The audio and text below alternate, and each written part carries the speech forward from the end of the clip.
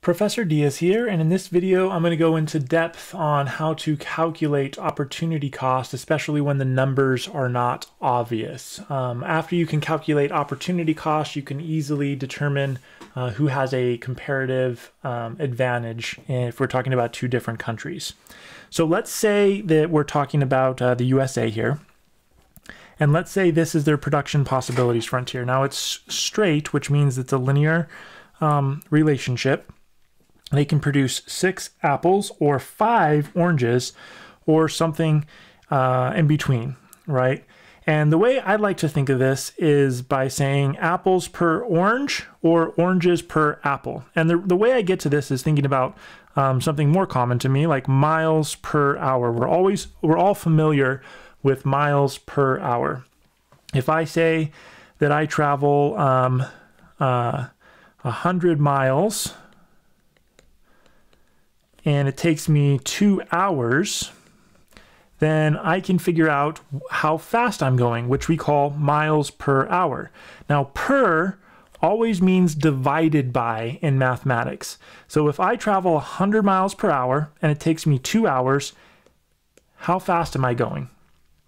Okay, you should all probably be able to do that in your head and know that it's 50 miles per hour, right? However, how is that actually calculated mathematically? The way it's calculated mathematically is by taking the miles per or divided by hour. And so we can take 100 miles and divide that by 2 hours. And remember, this means per. So now we have 100 divided by 2 is 50. And then we keep the m, and the divided by means per, and the hours, miles per hour, 50 miles per hour. So what you were all able to do in your head here is actually done mathematically with these terms, 50 miles per hour. Now, that's really saying we travel 50 miles per 1 hour, right? And that way, that's why we can say in 2 hours, we'll travel 100 miles, right? So this is the basic, same basic concept is what we're going to do here for calculating apples per 1 orange or oranges per 1 apple. Really, when we're calculating opportunity cost, we're saying if we want to move over 1 orange, how far down in terms of apples are we going to need to go? What's our apples per 1 orange, right? And so to figure this out, and because this is a line, a straight line, we can just say, well, what's the opportunity cost of producing 1 orange? So I'm going to write that up here. So that's, we keep in our mind, that's what we're trying to calculate. Okay, what is the OP, opportunity cost, OC, excuse me, opportunity cost of producing 1 orange, okay? 1 orange. What is the opportunity cost of producing 1 O? So how many apples have to go down for oranges to go over 1 time, okay? That's what we're figuring out. So we want to figure out apples per orange. And I'm saying this is similar to miles per hour, right? Just to show you where I'm coming from. Apples per 1 orange. So we have 6 apples here. 6 apples per, which is divided by 5 oranges. 5 oranges equals 6 divided by 5 equals 1.2. 1.2. So this means now we have 1.2, and this was apples and this was oranges, right? Apples per orange, okay? 1.2 apples per orange. This means the opportunity cost. If we want to go over 1 orange, we're going to have to come down 1.2 apples. Go over 1, we come down 1.2, right? Conversely, if we want to figure out oranges per apple, we can say 5 oranges per 6 apples.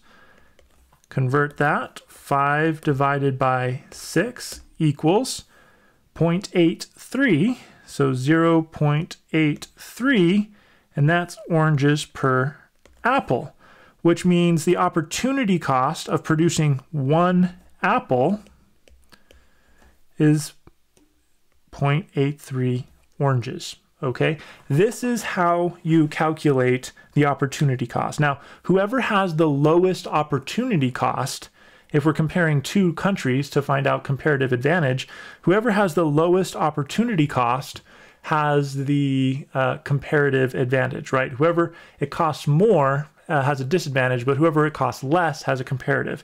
So in this case, you know, we know that to produce 1 apple, it costs us 0.83 oranges. If there's another country and for them to produce 1 apple, it costs 2 for them to produce 1 orange, it costs 2 apples. Excuse me, for them to produce 1 apple, it costs 2 oranges, then the USA would have a comparative advantage in that case. So let's do one more example in this video. I'm just going to change the numbers up here. And let's say, let's make it, put a 7 up here and go to the 3. Okay. So in this situation, the question might be, let's say the question is, what, make a smaller font here, what is the USA's opportunity cost to produce 1 apple? Okay, that's the question.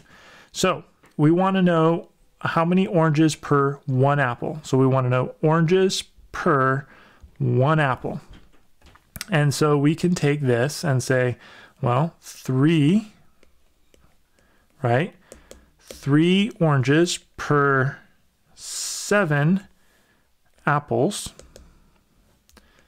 3 oranges per 7 apples equals 3 divided by 7. 3 divided by 7 equals 0.42. Round up to 0.43. So 0.43, and this is oranges per apple, right? So oranges per apple, which means what is, again, what was the question? What is the USA's opportunity cost to produce 1 apple? Well, now we have the per 1 apple, right? So what's the opportunity cost to produce 1 apple? 0.43 oranges. Okay, this makes sense when you look at the curve, because really, let's just kind of graph it out and see. You don't really need the graph if you're doing the exam or trying to do something quickly, but we can use the graph to see if this makes sense. Let's say we're producing right here at 3 apples, and we'll draw that down to about 2 oranges, and we want to slide that up to 4 apples. Okay. The question is, how far down in oranges do we have to go? Not that far. This distance is how far down we have to go in oranges.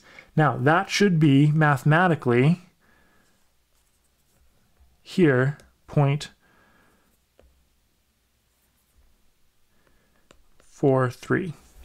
Okay, so to go up 1 apple here, we have to go down 0.43 oranges. This is the math of calculating opportunity cost. If you can calculate opportunity cost, then you can easily calculate who has a comparative advantage in different situations.